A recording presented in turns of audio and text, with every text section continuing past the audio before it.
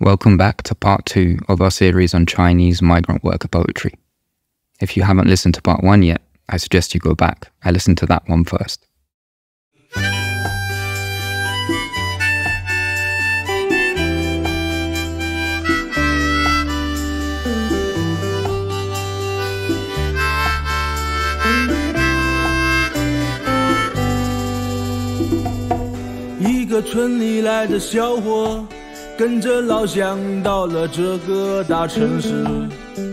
Before we get started, just a quick reminder that our podcast is brought to you by our Patreon supporters.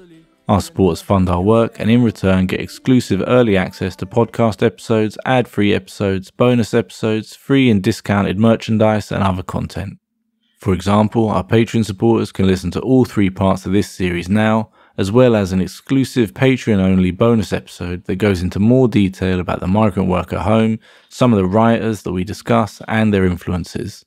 Join us or find out more at patreon.com/workingclasshistory, link in the show notes.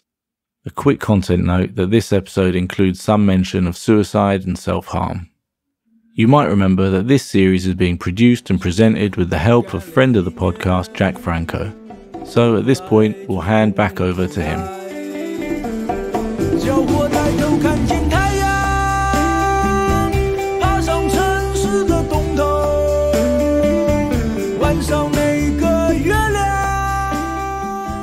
In our first episode, we discussed some of the difficulties in classifying Chinese migrant worker poetry as writing that balances personal history with political activism and social critique. In this episode, we'll talk about how poetry in China is a social practice and what that means, looking at a number of migrant worker poets, including the life and work of Xu Lizhi, one of the most significant in recent years. We'll also take a trip to the Migrant Workers Home, a self-organised space run by and for migrant workers living in the urban village of Pizun, on the outskirts of Beijing. All of this relates to how poetry as an art form has been historically conceived in China, which Maghiel van Crevel, professor of Chinese literature at Leiden University in the Netherlands, explains. Yeah, what can we expect of a Chinese poet through the ages? That's a fantastic question, on the importance of poetry in Chinese culture and society. And so, my first very cheeky answer would be we can expect everything from them. Why is this? Because poetry as a social practice in China was basically, especially in antiquity and the imperial times up to the 20th century, but continuing today, in fact, is a very occasional art, right? And this is not in any sense a pejorative thing to say. Parting with a friend, I'm going to write a poem. Visiting a faraway friend, I'm going to write a poem. Getting a new job, I might write a poem. My daughter graduating from high school, I might write a poem, and so on and so forth. And so this is a way of perhaps indicating how ubiquitous poetry is in Chinese society. It's entirely normal for Chinese children, and yes, we're talking about a cultural elite, but a fairly large also in percentage numbers, cultural elite, for their children to learn by heart several hundreds of famous poems from the imperial era. Maghiel is clear that poetry plays a far wider role in Chinese society than we might be used to in other countries.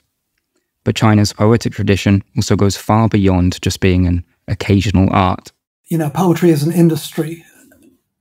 Poetry is a sort of very thriving, bubbly thing in China, culturally hugely important. And then the notion of industry and sort of appropriating that to reflect on migrant worker poetry, even though it holds for the larger picture. That is a very instructive way of looking at it. Now, going back to the more sort of culturally specific Chinese situation, what can we expect of a Chinese poet? If I'm going to try and be less universal about that, I might say things like speaking truth to power.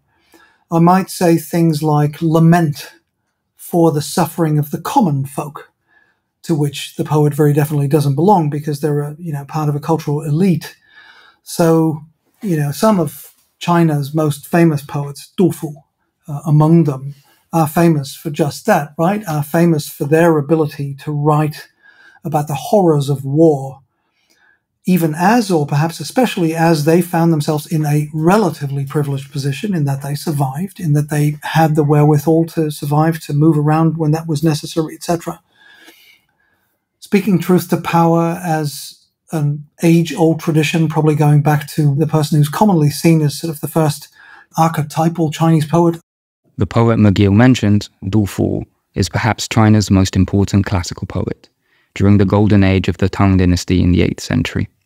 He was a civil servant, as was expected of his social class, but spent much of his life on the road, unsettled by war. But China's poetic tradition was just as rich in the 20th century. Then you've got People's Republic of China, orthodox high socialist poets like He Jingzhi, who wrote the Song of Lei Feng, which is basically a totally utopian Maoist ideal of the new Chinese person who consists mostly of self-sacrifice. But then you might also find people in Guiyang and in Beijing in the late 70s, when underground literature was sort of about to surface after the Cultural Revolution, posting their poetry, pasting it actually, literally. The Guiyang troupe in 1978, just after, when the mausoleum for Mao Zedong was being erected in the same Tiananmen Square that we've seen recur in Chinese history, pasting their poetry on the walls of the building site there. A couple of months later, the group in Beijing pasting their poetry on, city walls in various places in Beijing. So that is still a very political undertaking, even as these people were saying, we are reclaiming poetry to be an individual thing, to be a cultural thing, to not just be politics.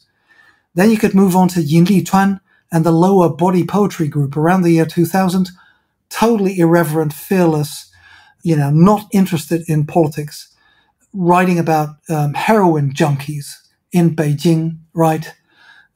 Sex workers, that sort of thing, crashing through all kinds of taboos on the cultural scene, being hated and misunderstood by everybody and their brother.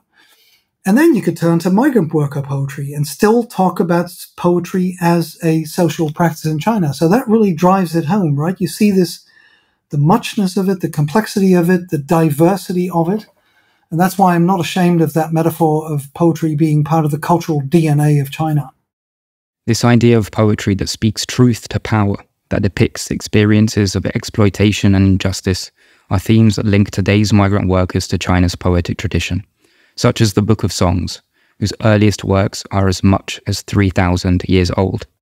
Now, if you're going to situate this migrant worker poetry going back into Chinese cultural history, then I've seen people, and people that I respect, who will claim, with some justification, that there is in fact very direct linkage to the Book of Songs, the Book of Odes, this collection, this anthology of songs that are, allegedly come from the common folk. Of course, you need to sort of think about, well, how exactly did they come from the common folk, if the common folk at that particular time probably was illiterate, right? So how did that happen? And then, very interestingly, we find the notion of poem gatherers who were officials at the court who would go sort of among the people to gather these texts to find out what people were talking about, and perhaps also to actually gather these folk songs. And then, this linkage is established between that poetry of the common folk lamenting the horrors of war, lamenting the horrors of, famished existence, lamenting poverty, sadness, sorrow, impotence in the face of greater powers than yourself, be they political, be they natural, be they whatever. And I can see why, and at the same time, what I see is that linkage is being romanticized, right? So great, here today we have an incarnation of something that is part and parcel of our culture, and that now speaks back to us about the post-socialist era. Well, yes, it's debatable, to say the least, but I can see the connection, and yeah, I think it is justified, but it comes with a couple of question marks. What Maghiel mentions here in relation to famished existences, sorrow and impotence in the face of greater powers, is evident in the lives of many migrant worker poets and migrant workers more generally. Xu Lizhi is one such poet who dealt with these themes. Like Zheng Xiaoqiong, Xu was also a worker from a rural family who went to work on the assembly lines. Conditions at Foxconn in Shenzhen, where Xu worked, were so grueling that they led to a spate of suicides in the 2010s, with a dozen workers dying by suicide in 2010 alone. In 2014, just a few days after he had signed a new Foxconn contract, Xu would join them, taking his own life by jumping off a building. Here, Maghiel reads his translation of I Speak of Blood by Xu Lizhi. I speak of blood. I speak of blood, for I have no choice. I'd prefer to chat about the wind, the flowers, the snow, the moon, about dynasties of old and the classical poetry found in spirits, but reality means I can only speak of blood.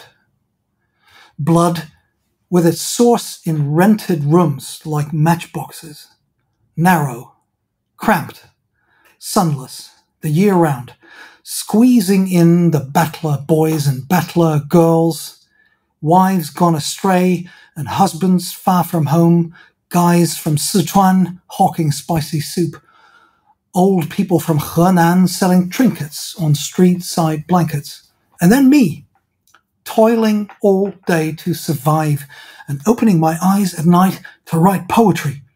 I speak to you of these people, I speak of us, ants struggling through the swamp of life, one by one, drops of blood walking the battler's road one by one, blood chased away by city guards or wrung out by machines, scattering insomnia, disease, job loss, suicide along the way. Words exploding one by one in the Pearl River Delta, in the belly of the motherland, dissected by reams of paperwork like seppuku blades. I speak of all this to you, and even as my voice grows hoarse and my tongue breaks off, I will tear through the silence of this era. I speak of blood, and the sky will shatter. I speak of blood, and my mouth turns bright red. Xu Lizhi explicitly links himself to China's literary heritage, but in contrast to the scholars that Maghiel mentioned earlier, who link migrant worker poets to their classical predecessors, Xu's reality means he is unable to speak in the terms of that poetry. He would prefer to draw more classical motifs of wind, flowers, and the moon, but as he says, he has no choice. He can only speak of blood, which itself symbolizes the struggles of migrant worker life. Not to mention that blood is not even just symbolic, but also a literal part of the violence they experience. So I'm sort of trying to play a trick on you here, because what I'm about to say about Xu Lizhi really somehow doesn't totally match this poem. What is this poem? This poem is an angry poem. It's a political poem, not politically sensitive in the sense of saying, I rise up in revolt and let's overthrow the government, whatever, none of that. But it's political in the description of, shall we call them asymmetrical power relations? Shall we call it inequality? That sort of thing. It's heart-rending. It's angry, right?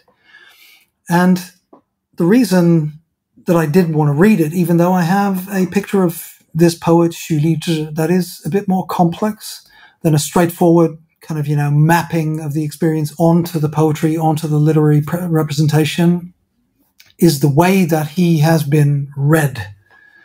The image of Xu Lizhi has been taken by many people as a straightforward miniature for the story of migrant worker literature, migrant worker poetry in China. And I think that is just a little too easy. But I get it. I understand how this has happened. And for that, we need to look at his life. And we need to look at what people like to read about.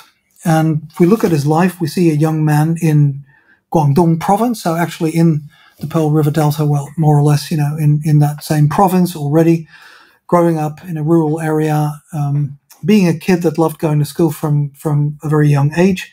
His elder brother at one point said, something to the effect of Xu Lizhi really not being suited to rural life, to growing up as a farmer, trying to make his way to the city, having to make his way to the city. He completed high school, but then, needed to go out and sort of get out there and start making money, but also seeing this as an opportunity, because what he wanted was a job in a library. What he wanted was to be a writer, was to, somehow have a connection with literature, a bookstore perhaps. But what he got was an assembly line job at Foxconn, which is, a Taiwanese electronics manufacturing company, Taiwanese headquartered with most of its plants, manufacturing plants in mainland China, and Foxconn has become sort of the epitome of the cruel labor regime that comes with that kind of organization, including the well-known Foxconn suicides. And this is when, especially in the 2010s, employees at Foxconn started killing themselves in large enough numbers to be noticed, and doing this in ways that were noticed as embodied protest, if you will. That's a very academic way of putting it. Basically, sort of, jumping off of a high building in order to make a point, right? Even if that's the end of your life. And Xu Lizhi jumped off of the ledge of a 17th floor window in a high-rise close to the Foxconn plant where he was employed at the tender age of 24. So he lived from 1990 to 2014, and that was it.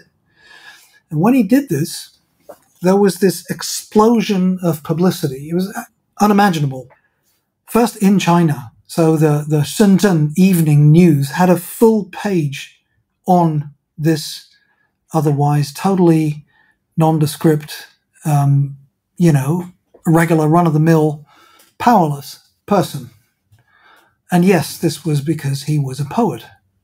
The world over, in China no different than anywhere else, people have been fascinated by the death of the capital P poet, right? Or the artist, capital A artist, preferably by their own hand, and preferably at a young age, right? There's a romantic ideal that is incredibly powerful, that has not gone away, that just makes us, and I mean a very diverse and varied audience, including, totally untrained readers, highly professional readers and everything else, get really excited about the death of the poet or the death of the artist. And I think in this case what happened, because we've seen hullabaloo about the death of the poet in China in other cases, but this was way bigger, also internationally.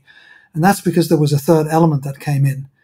And that is, we have a suicide, we have a poet/artist, but we also have this figure of the migrant worker, of the subaltern subject, of the precarious worker, of the person who's at the very bottom of the global capitalist food chain, of the romanticizable but also sort of scarily feel-good image of these people wearing yellow helmets, and they look like ants because the picture is one of a building site that is the size of, 2 railway stations, or these people, again, quote-unquote shackled, but actually sometimes almost physically shackled to the assembly line, wearing these uniformizing sterile suits, right, the anti-dust stuff, because the iPhones and the iPads that you're putting together in the Foxconn factory, we can't have any dust in there, so the workshop's probably being conditioned, etc.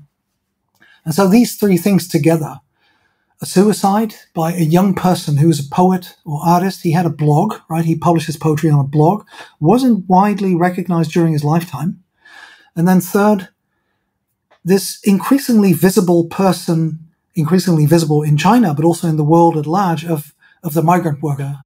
Maghiel sees this poem as a challenge to the mainstream image that has been created of Xu Lizhi after his death in 2014, that goes beyond both the romantic ideal of the suffering poet or a simple look into the life of 300 million migrant workers. What I find noteworthy and in a way tragic is that, his story has been turned into this straightforward miniature of the migrant worker story. But actually, if you read the collected works, right, which were put together after his death, if he hadn't killed himself, this wouldn't have happened, right? That's not a cynical comment, it's just an observation. So, I read the collected works, it's, about 250 pages of poetry, a young man.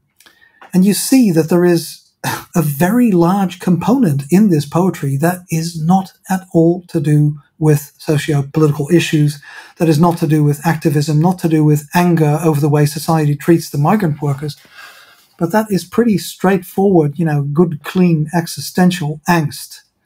He has a poem about self-harm that is totally grueling, and the external forces, so to speak, that we might want to mobilize to explain his bitter fate, they're nowhere in sight in this poem. Whereas in the poem by Deng Xiaoqiong, or in this poem I Speak of Blood by Xu Lizhi himself, yes, they are in sight. These things are visible. We can see that this is about power relations in society, that it's about inequality.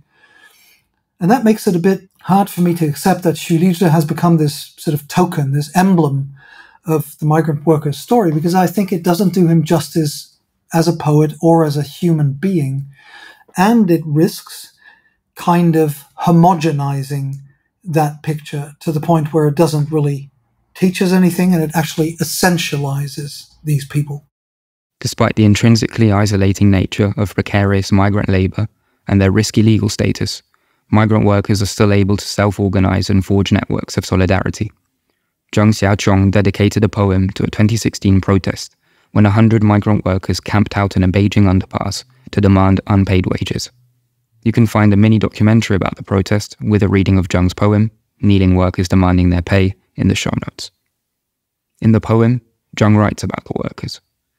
They're constantly put together, arranged, into an electronics factory, ant's nest, a toy factory, honeycomb. The existence of these high concentrations of workers in these ants' nests and honeycombs also creates a possibility for bonds of solidarity. Migrant workers are far from passive victims, and one example of this resistance is the Migrant Workers Home in Pizun, Beijing.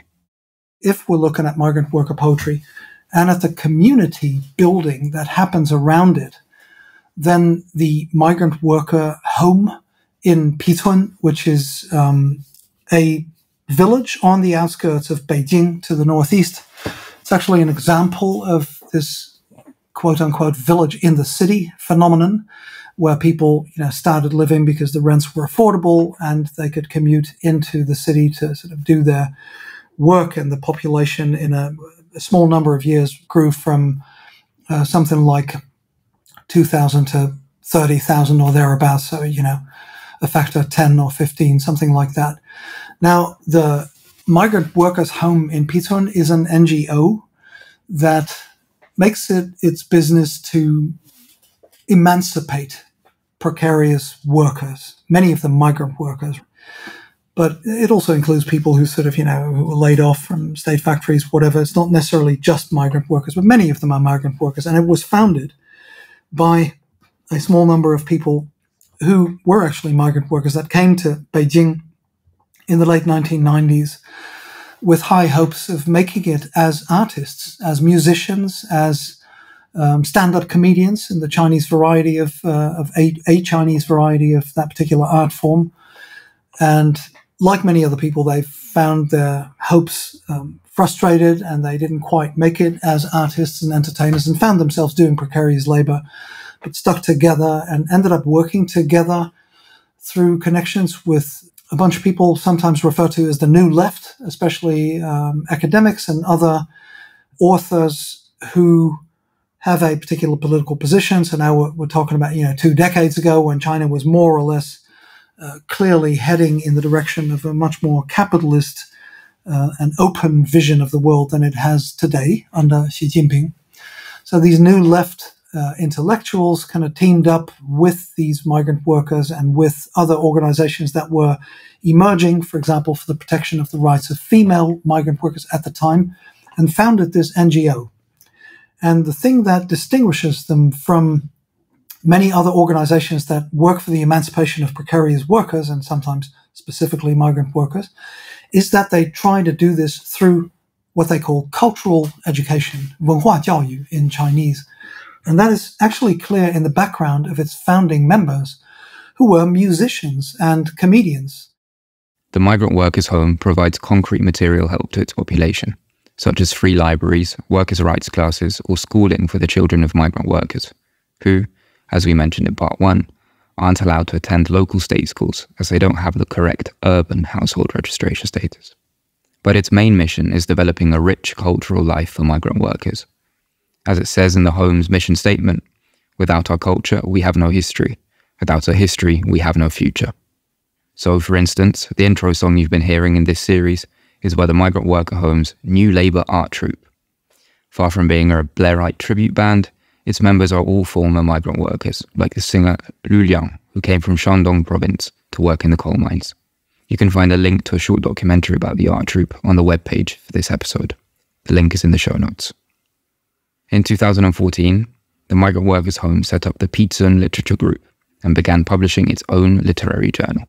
How this group works is one of the core people at the home, the manager called Xiaofu or Fu Qiuyun, she realized that people wanted this, that people were interested in literature and wanted to try and write themselves and just, wanted to learn, basically wanted some sort of education to happen in that particular realm. So she advertised this on social media and, people got in touch with her. One person in particular, Zhang Huiyu, an academic who's now a professor at Peking University, who started going to Pitun once weekly, I think, basically to lecture on literature, on culture, on anything that these people wanted to know about, and to combine this actually with a workshop type of approach. And this is something that happens in other places as well, right? Writing workshops as part of a social movement, as part of political movements, and so on and so forth. It's not necessarily a political movement here. I'm quite ready to say that it was not, because people were careful of the red lines and, had to tread carefully because of censorship and political sensitivity. How this group works, and it's been ongoing, it's almost a decade, can you imagine, that roughly once a week an academic or a cultural official, this could include people representing the Communist Party, to talk about the party congress and what was the most important message that we need to work on. It could include practitioners like famous writers and, movie makers perhaps. It should also be pointed out, however, that the relationship the Migrant Workers Home has with local government is far from straightforward. These people are expert at working with the municipal government, with whom they're going to have to work because the municipal government is going to be in charge of that area. And there have been very sort of precarious moments where the village was about to be bulldozed, didn't happen, over the last decade or so. And just recently, for example, one of the cultural places of pride in that community, that was the Museum of Migrant Worker, or really Battler, literature and art, that they had set up on a shoestring budget in 2008, and that was there for 15 years and is an incredibly impressive and moving place. Well, it's been shut down because the city is expanding and there was no more room for the museum, and so they're thinking about, rebuilding the exhibition farther away from Beijing in other places where they are active. But, that is the sort of environment that you're working in. Maghiel has worked extensively with and on the Pitsun literature group and one of its poets, Xiao Hai. Xiao Hai is a moderately successful poet who has received official scholarships and recognition. In Maghiel's essay, I and We in Pitsun, which you can find linked in the show notes, Maghiel quotes Xiao, who claims that in Pitsun, he had finally found proof that a pure revolutionary-era friendship still exists. Solidarity and material stability created by cultural education and exchange for free and for their own sake. Literature is seen as salvation, but not as an escape from work, as a way of making sense of life as a migrant worker and reclaiming, affirming their personal identity by putting their work at the center of their poetry. Some of these themes are present in Xiao's 2018 poem, When I Watched the World Cup, What Did I See?, translated and read by Maghiel. So here is a poem by Xiao Hai called When I Watched the World Cup, What Did I See? When I watched the World Cup, what did I see? The first time I stayed up to watch the World Cup, it was Colombia against England. Truth be told, I don't even know where Colombia is on this earth. But I do know that in Dongguan, Humen, in the England football outfit factory, my workmates work year-round day shifts and night shifts racing to make those jerseys. A couple millions for every batch. They make them by the hundreds, thousands, millions. And before they know it, they've been at it for many, many years. As for the Colombia jerseys, I've made those too, in Suzhou, Wudong. But the Pearl River Delta and the Yangtze Delta as the workshop of the world, I only heard about that a couple years ago. Wanda and Adidas and Coca-Cola and their million-dollar moving ads on the pitch have nothing to do with me. Youth, slipped away, is the only thing that's mine. I looked up and out the window. 2 breakfast stalls had set up shop. As darkness lifted, a sleepless bachelor was on a treasure hunt near the trash. The losing team left the pitch. the winners kept doing victory laps. All that was left was the workers, making those jerseys year upon year, day upon day, silent and voiceless, slogging on with no breaks. Like in Wu Xiao's poem, Sundress, which we discussed in the previous episode, Xiao's poem here brings together the consumer's experience of the product, in this case the multi-billion-dollar-a-year football industry, and the workers who make it possible. The poem tells a story of Xiao's first experience of anticipation for a World Cup game, yet he can't avoid seeing in the victory laps and TV ads a thing he knows intimately: the football shirts Chinese migrant workers make themselves. His poem puts these workers back on football's biggest stage. For Xiao, the shirts are his workmates above all, no longer Colombian or English. When the 90 minutes are over, the losing team left the pitch. The winners kept doing victory laps. All that was left was the workers making those jerseys, year upon year, day upon day, silent and voiceless, slogging on with no breaks. The feeling of friendship and solidarity Xiao found in Pitsun, Maghiel argues, can help us read and support working class literature more generally, across languages and traditions. This is really what came home to me, I guess, the most powerfully, like a ton of bricks. In this research over the years, what has come out to me is that this is about identification. It is a way to secure your place in the sun, even if that's just 2 minutes a day. It is a way to be a person that is identifiable with other persons in different ways than being the next person in line on the assembly line. Yeah, it is a way of identifying actively and sharing that and exchanging that. Also connecting, if only in spirit, and sometimes actually very practically, using translation software, whatnot, with other movements across the border, right? Other poetry movements that are part of social movements.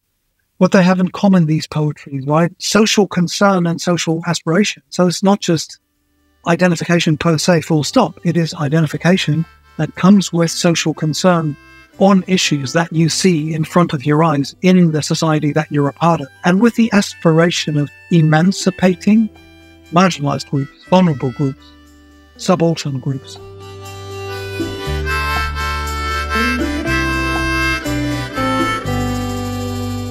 That's all we have time for in today's episode. Join us in part 3, where we'll look at the underground world of China's unofficial poetry journals, questions of censorship, and the work of another Chinese migrant worker poet, Mu Zhao, whose work asks questions about who gets to be included within the field of working class literature and who doesn't.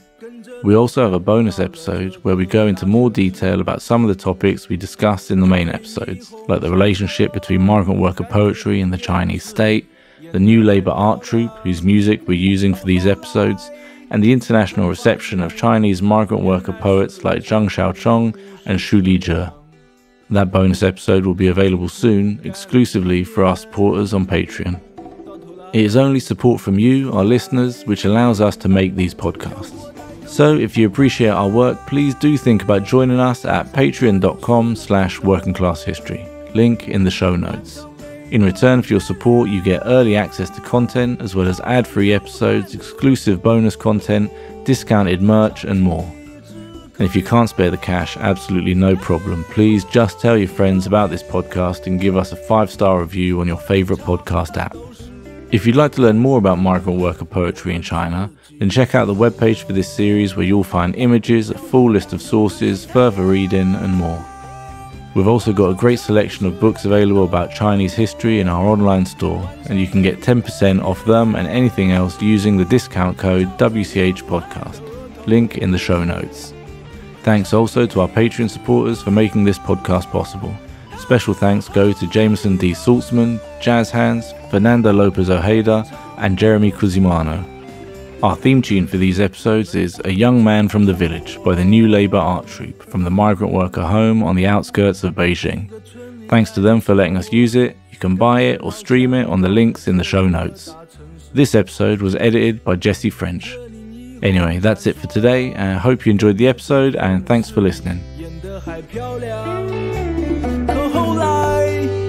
他就发现原来事情并不是这样，辛辛苦苦干了1年，希望能填满自己的口袋。